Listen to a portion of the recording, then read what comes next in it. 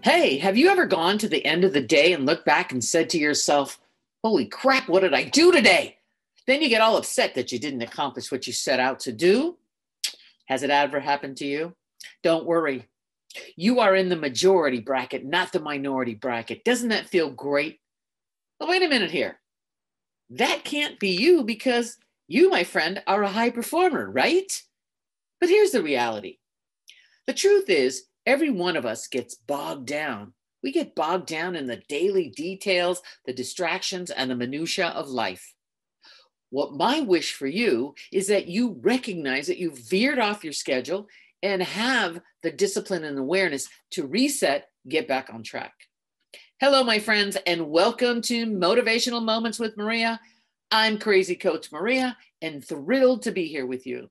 It's almost the middle of January 2021. Okay, we're almost to the middle of the month.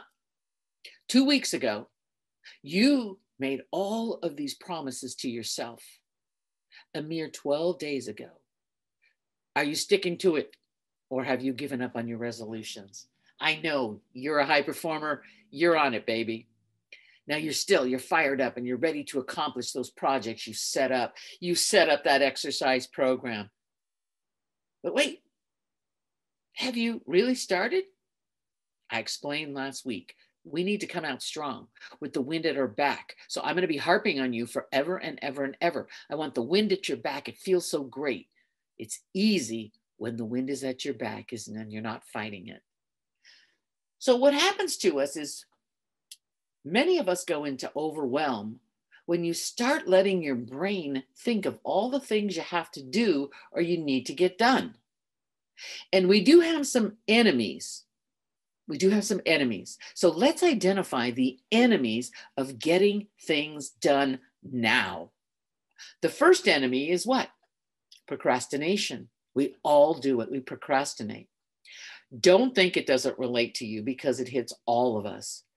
It hits all of us. And I don't mean to be morbid, but I'm going to ask you this question. What would you do if you found out you only had 6 months left to live? What would you get done? Who would you spend your time with? What legacy do you want to leave? And the reason I'm saying that is because I want to ask you this question. It's an important one. What's on your forever to-do list that you would just throw away? What is on your to-do list that you would just throw away? Honestly, don't put off to tomorrow what you can do today so we can build your tomorrow. The next enemy is the not yet. I'm waiting for the right moment. I'm waiting for the stars to align. I'm waiting for the new bike to arrive, or I'm waiting for my assistant to come back to work. My friends, this is your now moment. It's time to carpe diem. In other words, seize the day. And finally, the last enemy I will share with you this week is the perfection enemy. Oh, it has to be perfect before I release it, or it has to be perfect before I put it out into the universe. I am just waiting to get it right. Is that you?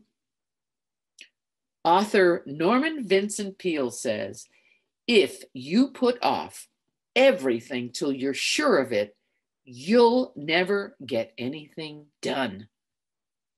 Know this, and I've said it many times, the best gift that you can give yourself is to be perfectly imperfect.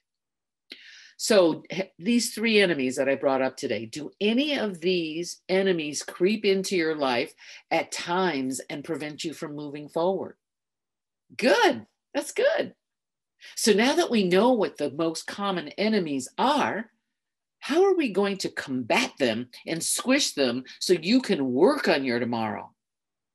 So the first thing I want to talk with you about is to simplify your day by eliminating the laundry list of the things to do list. We use the excuse, oh, we have so much to do. Can you see it? Look at my list. Look at this list. I say, throw it away. What are the consequences of throwing it away? What really are the consequences of throwing that long to-do list that you know you're never going to get to away? Absolutely nothing. Zilch, nothing. So take that list of to-dos and throw it away. Yes, we're going to simplify. Now, I read this in a book the other day, and it really resonated with me. It goes like this.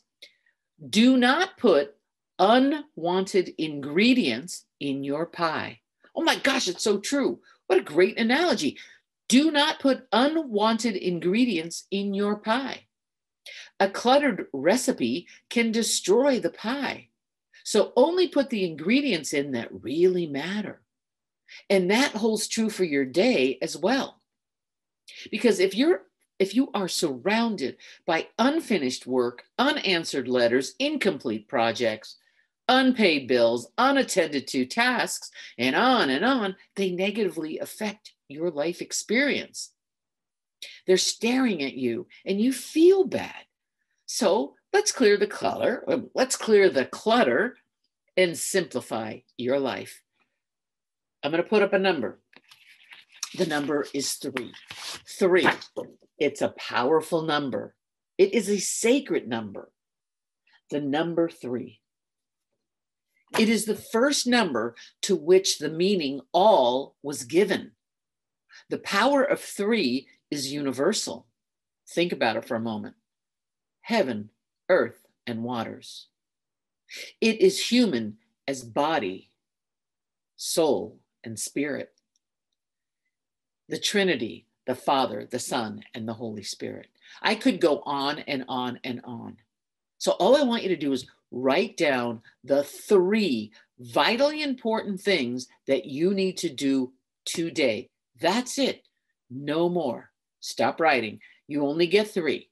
The 3 important things you need to do today. Okay? Now that you're doing them, what I want you to do is I want you to rate them 1, 2, or 3. So you must work on your vital priority number 1 until you are finished. If it's going to take you 3 hours, then block out 3 hours. If it's going to take 3 30-minute blocks, then schedule out 3 30-minute blocks. Well, wait a minute, that 3 keeps showing up.